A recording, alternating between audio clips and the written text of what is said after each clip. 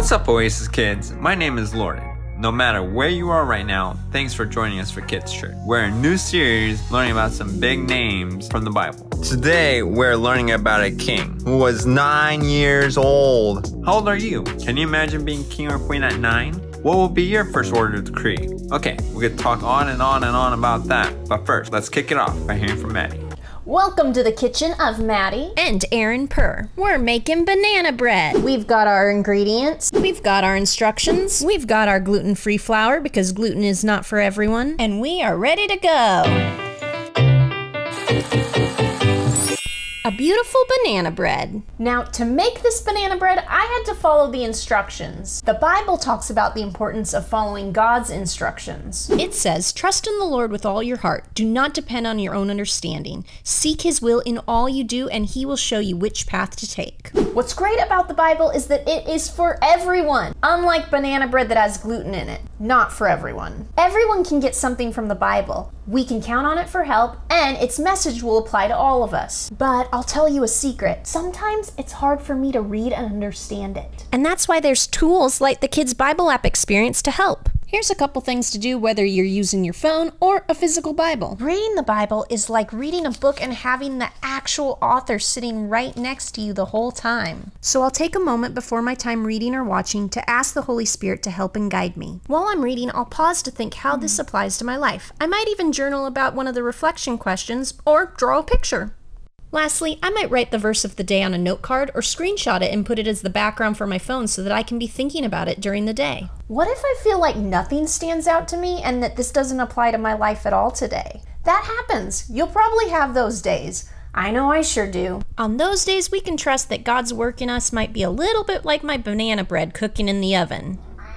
I know it's taking a long time. I can't see the banana bread baking, but I know it's doing something. We can't always see what God's doing while we're reading His Word, talking to Him, and spending time with Him, but we can trust that He's doing something in our hearts. That's all for today, guys. Now to eat this banana bread.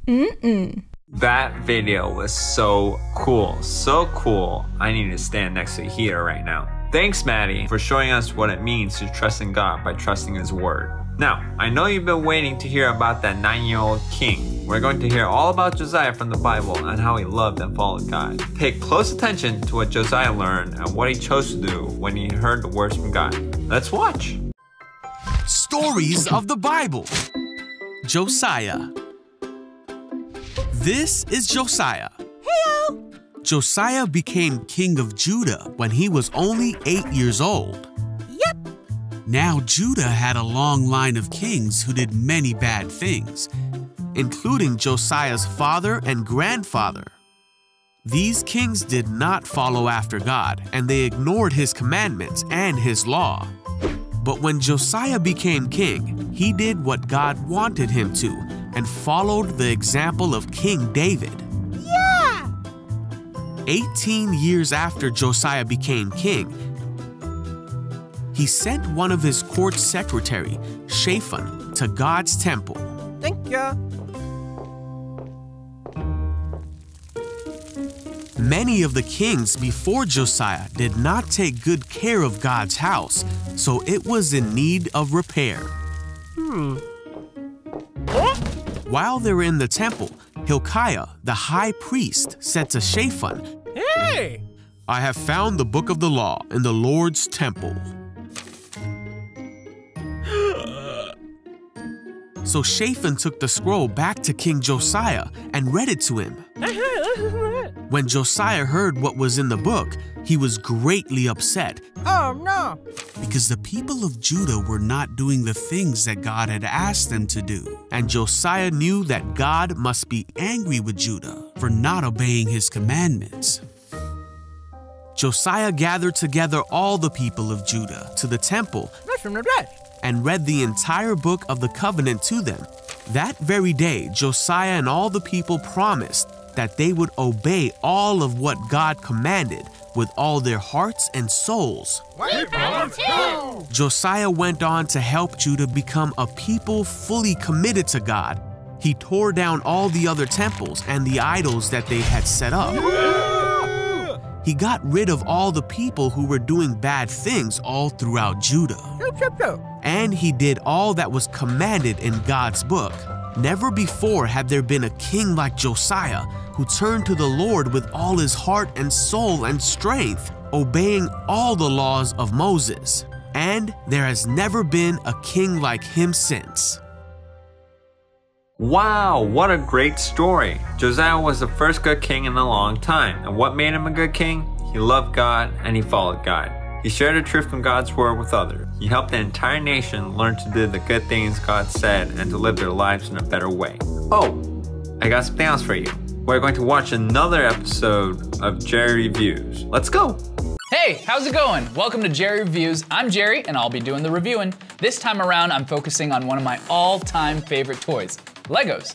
I've assembled a team of master builders to help me assemble these Lego sets. Together, we'll build a new set each week and give you the lowdown on how good I think it is. Sound good? Great, let's get building. Boom.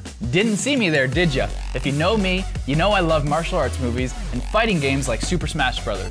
But what does that have to do with Legos? I'll tell ya, one word, Ninjago. This particular set is from the Ninjago Legacy series, which puts a fun spin on classic Ninjago sets and characters like Cole and Lloyd. It's less than 500 pieces, so I'm hoping my team of master builders can put it together quickly. Let's head on over to the LAR, and for those of you that weren't here last week, the Lego Assembly Room, to see the Lego Masters at work. Let's go. Thanks, Jerry. Welcome to the Lego Assembly Room. Here's a quick Lego Masters building tip. Never use your teeth. Always use brick separator, because a chipped tooth is never fun. All right, let's get building.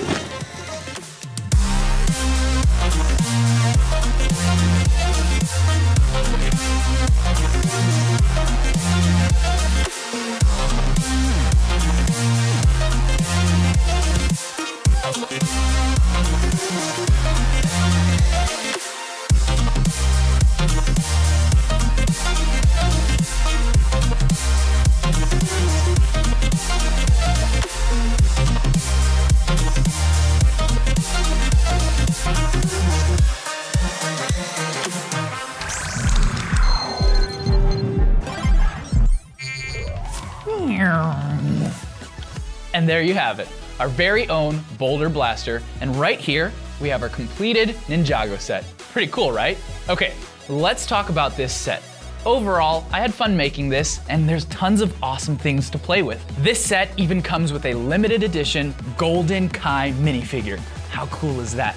This blaster is amazing too. It actually has missiles that shoot out. Right here, we got Lloyd. He's trapped. He needs me to save him. And there's a rotating blaster on here where, if I hit it, we just freed Lloyd. How cool is this interactive Ninjago set? I really like this set, but half of that is because I just love ninjas so much. It might not be everyone's cup of tea, but it was perfect for me. I like the design of the plane, and it comes with a bunch of decals that you can add to the wings, and I think it would give the appearance maybe like a 4 out of 5. The difficulty, I'd say a 2 out of 5, and the overall score, 4 out of 5. I really like this set, but half of that is because I love ninjas so much. It might not be everyone's cup of tea, but it was perfect for me. I'm sure you guys all have personal favorites when it comes to Legos or movies or video games, and some things are just made specifically for certain types of people, and some things are made for everyone.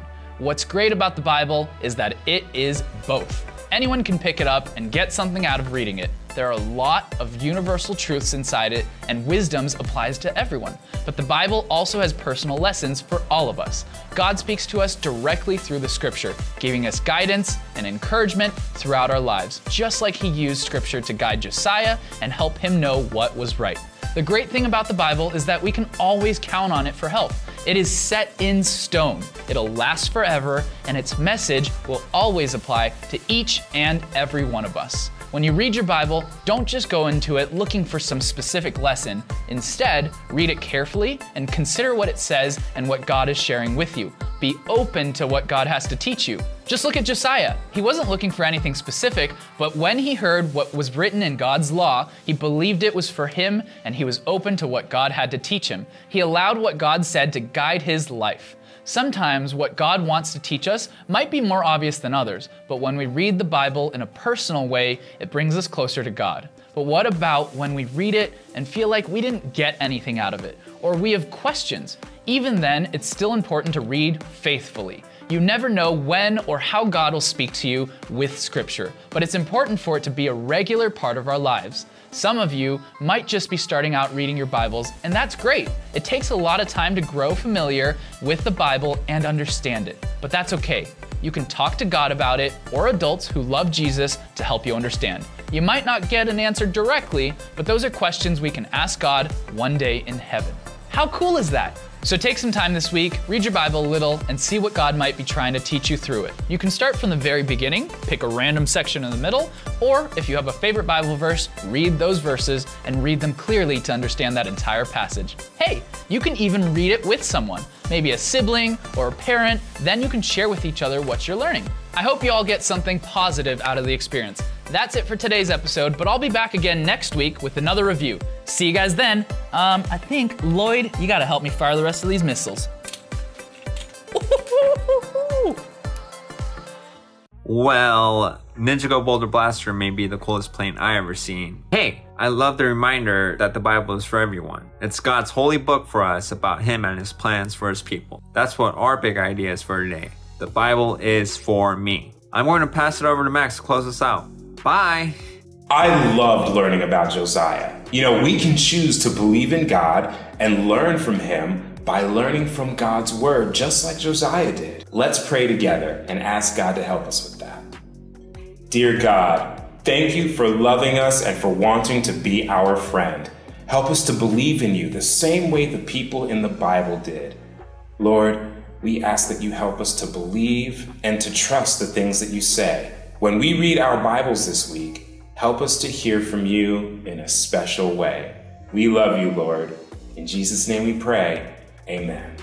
Now, I don't know about you, but I think that God is pretty awesome. That's all we have for this week, but there are some discussion questions just to help us think about everything that we learned today. Remember, Oasis Kids, God loves you so much. We love you so much, and we can't wait to see you soon.